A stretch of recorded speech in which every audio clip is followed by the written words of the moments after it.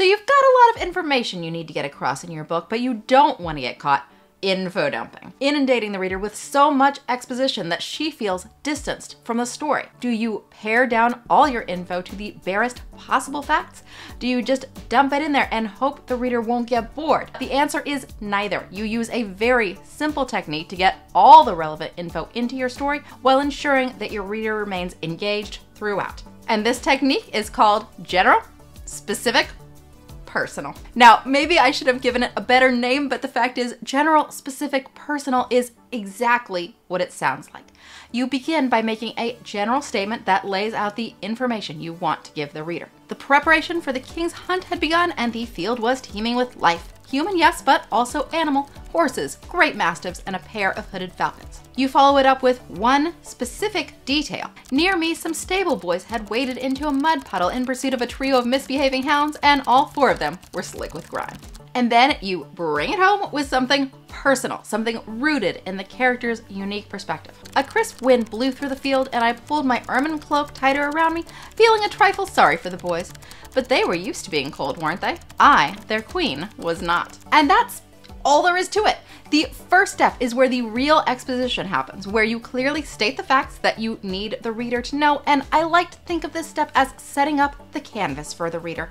You're defining the parameters for everything you're about to tell them. Then you just color in one small corner of that canvas with your specific statement, and by doing so, you make all that general information from step one feel much more real and immediate. Lastly, you anchor everything in the character's experience, and this makes the reader feel that they're not being told information, rather they're experiencing a story. You can use this technique to get across the complicated rules of your fantasy world. To work magic, you had to perform music. A simple spell could be tooted out on your flute, but a larger working required a more complex arrangement.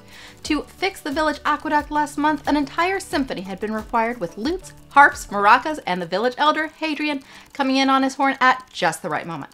It was delicate work with each instrument carefully accounted for, and so there had been no spot in the orchestra for Linny. She had been relieved when Father told her there was no part for her to play. She knew, everyone knew apparently, that there was no way she would have made it through the first movement without making a mistake that would have doomed them all. You can use it to introduce a historical character and his background. Sir Arthur Conan Doyle had made his name as the writer of the inimitable Sherlock Holmes novels, but since the death of his son Kingsley, he had preferred to spend his time seeking a connection to the spirits of the dead. He had been taken in again and again by spiritualists, fortune tellers, and a pair of supposed telepaths. His credulous reputation should have reassured me, but I was uneasy as I took my seat at the seance table and prepared to go into my act. I had the strangest feeling that this grief-stricken man sitting across from me might be the one to finally see through my mask to the secret beneath. I'd never contacted the spirit realm. I didn't even believe in it. You can also use it to explain the details of legal proceedings, medical knowledge, tricks of a particular trade, anything you want the reader to know. Often, when we try to avoid info dumping, we do it by trying to pare down the information we give our readers to the bare minimum, but this is the wrong way to go about it. Your readers want this information. They want to understand your world and feel immersed in it. They just also want to feel at every moment that they're inhabiting a story. Okay, so you've got your exposition down, but now what are you going to do to keep your reader interested throughout the scene?